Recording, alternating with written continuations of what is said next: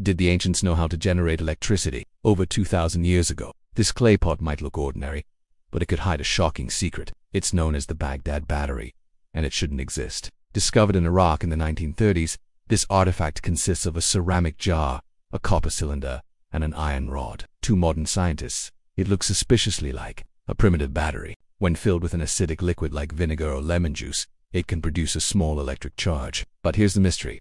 Why would ancient people need electricity? Some researchers believe it could have been used for electroplating, a way to coat metal with gold or silver. Others suggest it was part of medical rituals or even religious ceremonies, but there's no clear evidence, and mainstream archaeologists say the idea is pure speculation. Still, the design is too specific to be accidental, and it's not just one.